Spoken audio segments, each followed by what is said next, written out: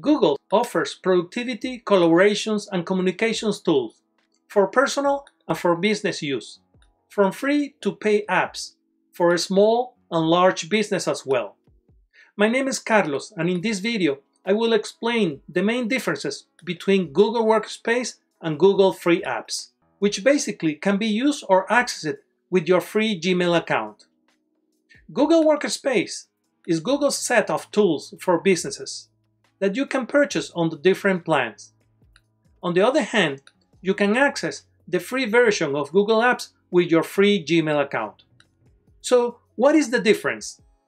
If you want to access and make use of Google Apps, you need to click on the upper right corner where you find the 9 little dots within your Google account.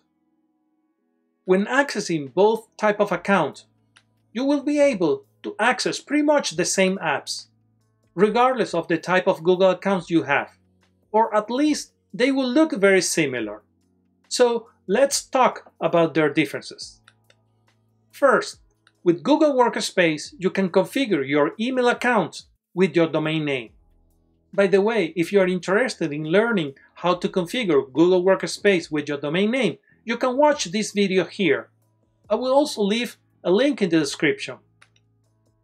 So with Google Workspace, my email account may look something like this: carlos@askitbe.xyz, which is my domain name in this example, instead of carlos@gmail.com.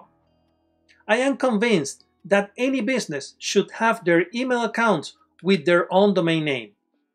Businesses should avoid using free email accounts like Gmail, Hotmail, or Yahoo. This should be also the case if you are trying to develop your personal brand. Having your email account with your domain name helps you generate trust. A second difference relates to the storage space.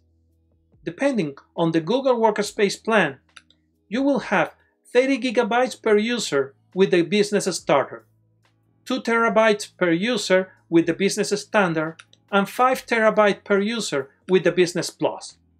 On the other hand, with Gmail, users get 15 gigabytes of storage for emails and files as well. Another important difference relates to the resource ownership. With Google Workspace, resources are owned by the company or the business, and the business has control over all the accounts. Gmail resources are owned by individuals, and the company has no control over the accounts.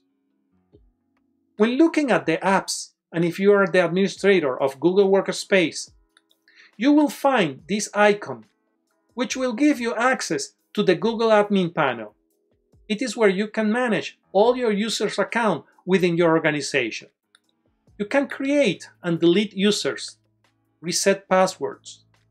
You can manage access to the different apps or services within Google Workspace. It can be done by groups or by organization units.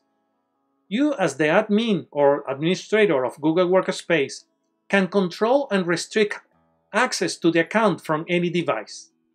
You can sign out on a specific device, for example. You can also manage the security features.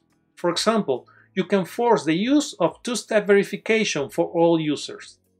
You can also establish password policies. With Google Workspace, you can create groups. Groups are a very important part of Google Workspace. They can make teamwork easier and more efficient. Users can easily schedule activity based on groups. Team members can share calendars, and other team members can check availability to set meetings. The administrator can manage the access to specific apps or services based on groups. Another difference relates to the way how users can share files and documents. Google Workspace allows users to have more control over the shared files. Google Workspace allows you to manage different domain names within your organization. You can use additional domain names as aliases, or you can create email accounts or the different domain names. When talking about the specific tools, like for example Google Meet, with Google Workspace you can have video conferences with 100 or more participants up to 24 hours length. Gmail allows you to use Google Meet as well and have a video conference with multiple participants for a maximum of 1 hour. Meeting recording is only allowed in Google Workspace if you have business standard licenses. You can also learn more about Google Meet watching this video here. I will leave a link in the description as well. Here are some of the most popular tools that you can find with the Google Workspace and the free Google account. You can access with both accounts Google Drive. As we mentioned before, the main difference relates to the available storage space.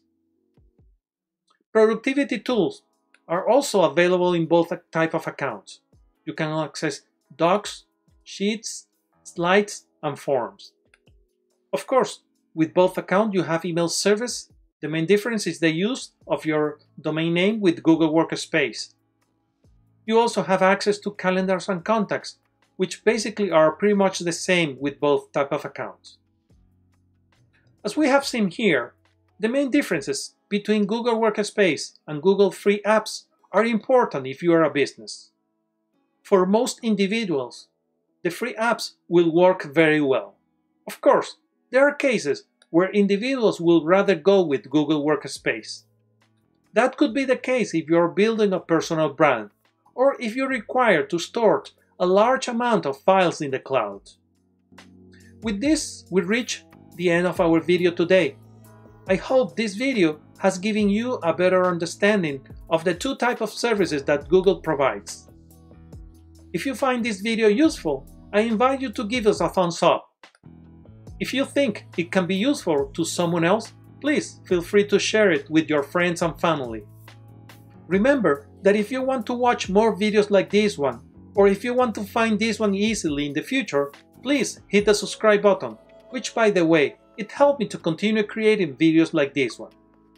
Thank you, and I hope to see you next time.